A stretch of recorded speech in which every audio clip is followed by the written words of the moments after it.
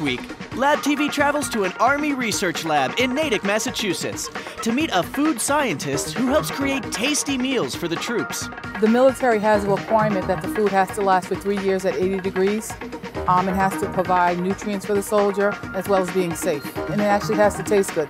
Soldiers in combat have to eat in tough conditions, and they carry about 80 pounds of gear. They don't have a lot of space for food, so it has to be lightweight and portable. They require the same nutrients that we require, but they probably need it in larger quantities because they're constantly moving, constantly doing their mission, so they exert a lot of energy. Food energy is measured in calories. To get enough energy, soldiers need to eat about 3,600 calories each day. Teenagers eat less, usually between 1,800 and 2,800 calories a day. We try to get less than 30% of the calories from fat, and then the rest will come from protein and carbohydrates. Food calories come from protein, carbohydrates, and fat. Protein and carbohydrates each have 4 calories per gram, but fat has 9. So to keep fat calories at 30%, you need to check the labels.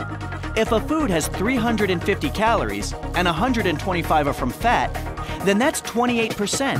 One of our continuous missions is to provide variety. So that's why we're constantly developing new items, constantly testing new items in the field with the soldiers. And, they make the decision exactly what's going to go into the rations. Soldiers' meals are called rations, and they have to be portable. This is the meal ready to eat. It's also known as the MRE, and it's the standard operational ration. The soldiers issued 3 of these a day when they initially get to a site. They have approximately 1,200 calories per menu, giving the soldier approximately 3,600 calories per day.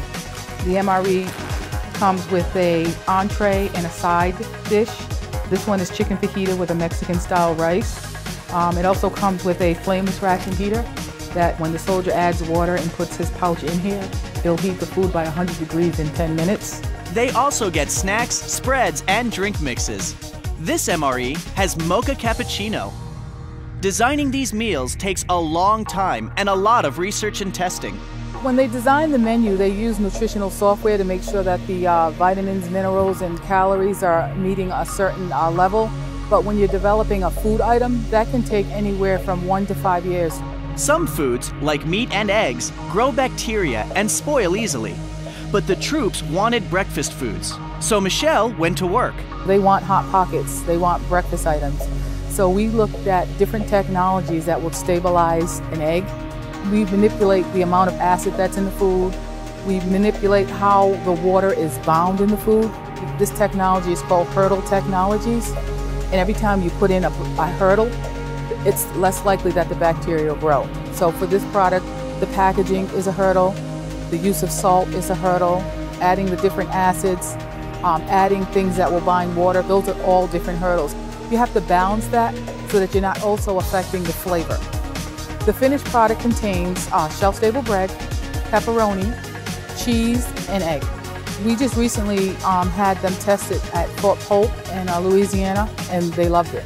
And keeping the soldiers happy means a lot to Michelle. For her, creating safe, nutritious, and tasty food is an art, but it also uses a lot of science. Here at Natick, it's very diverse. We have nutritionists, we have food technologists, we have biochemists, chemists, microbiologists.